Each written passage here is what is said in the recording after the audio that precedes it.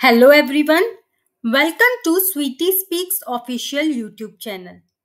In the last lecture, we learned about packed arrays. In today's lecture, we are going to see a coding example of packed arrays with which we'll understand it better.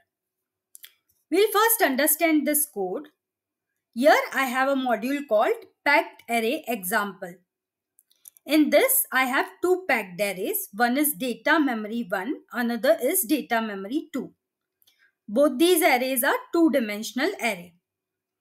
In this, the first dimensional 7 down to 0. This one is called as vector size. And this dimension 3 down to 0 is called as number of elements or number of vectors. So if you see, both these packed arrays have vector size of 8-bit and the total number of elements is 4. So both these array have the size of 4 cross 8, which is 32-bit. I am initializing first array data mem1 to a value. Later on, I am copying the value of data memory 1 to data memory 2. This operation is copying. Now I want to see what is size of both these arrays. So using the inbuilt method $size, I am printing size of both the arrays. First data memory 1, then data memory 2. So here I have printed the array size. The next thing which we will do is to see what are the values of both the arrays. So I am printing them. After that, I want to read the elements, all 4 elements of both the arrays one by one. So here I am creating a loop since both of them have 4 elements. So this is the loop. I is less than 4.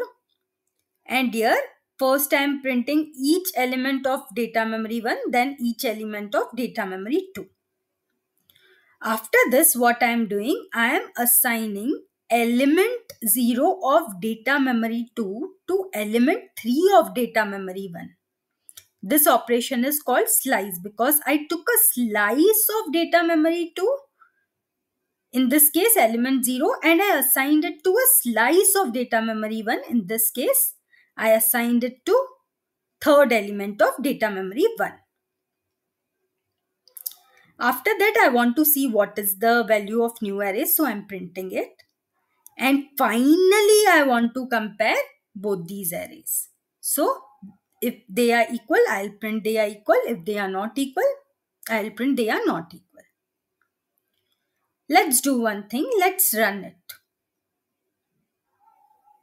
After running, we'll analyze the output. So we'll analyze the display statements one by one. If you see which is the first display statement which we need to analyze, the size of arrays. So what should be the size of arrays? 4. If you see, the size of arrays is 4. Next, we are printing the value of arrays. So first array you have initialized it. So whatever value you have initialized, it is printing. Second array, you are assigning it whatever is value of first array, you are assigning it to array 2. So it will also have same value. Next thing, we had printed the elements of all these arrays one by one. Since both these arrays are equal, their elements will be equal. So if you see element 0, element 1, element 2, element 3 of both data 1 and data memory 2 are equal. Then you have done slicing. So you have assigned element 0 of data memory 2 to element 3 of data memory 1. It means the element 3 of data memory 1 will change. If you see, this is the element 3 of data memory 1 which is changed. Here it has got 9b value, which is the value of element 0 of data memory 2. Rest all values are same.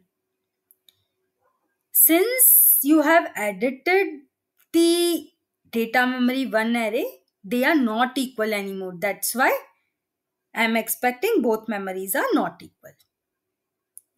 With this example, we have seen initialization, copying, displaying array size, slicing, and array comparison. I hope now the idea of packed array is very clear in your mind. If it is still not clear, please go through the video of packed array and try this example code by yourself, run it, analyze the output, and then again you will understand it better. I hope these videos are really helping you understand System Verilog in easy language.